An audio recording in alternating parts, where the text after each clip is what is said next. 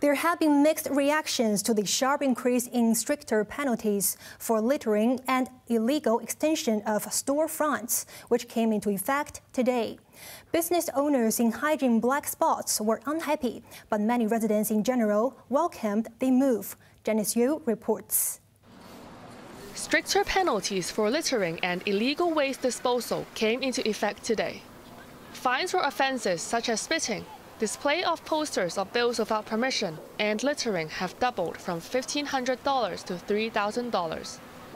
While penalties for unauthorized extension of shop fronts onto pavements and illegal disposal of construction waste jumped 4 times from the current $1,500 to $6,000.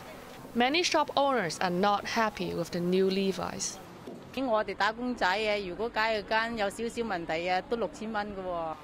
For us working class people, if there's a little problem, it's going to cost us $6,000, said Ms. Lee, a shop owner in Sham Shui Po. We already work hard every day, and if we get penalized for little things, it does get stressful, she added. Another shop owner echoed her sentiment. Of course I'm heavily affected. We already don't have much business, and now there's such a heavy penalty. Of course I don't support the amendment. How can I make a living like this? But many residents, on the other hand, have welcomed the new adjustment.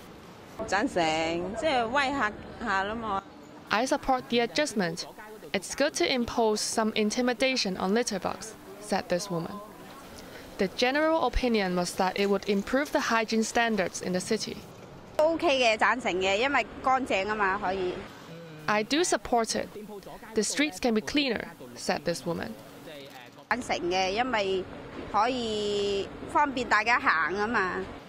I also support raising the penalty for shop fronts, as it will be more convenient to walk on the pavement without any roadblocks, she added.